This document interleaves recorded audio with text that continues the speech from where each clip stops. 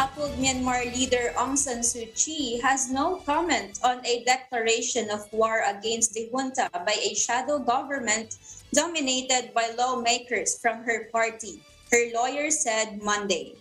Following the declaration, clashes between local People's Defense Forces and the military have increased, and over a dozen army-owned communications towers have been attacked, according to anti-junta groups. Suu Kyi had no comment when asked by her lawyers about the declaration of war.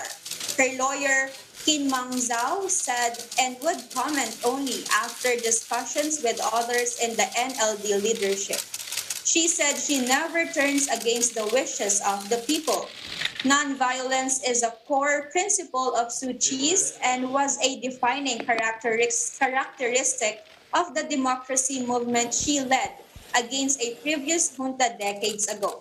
But many young protesters have embraced the resistance movement, seeing it as the only way to permanently root out military dominance of the country's politics and economy. Why people say that I've been silent. I haven't been silent. Unlawful violence.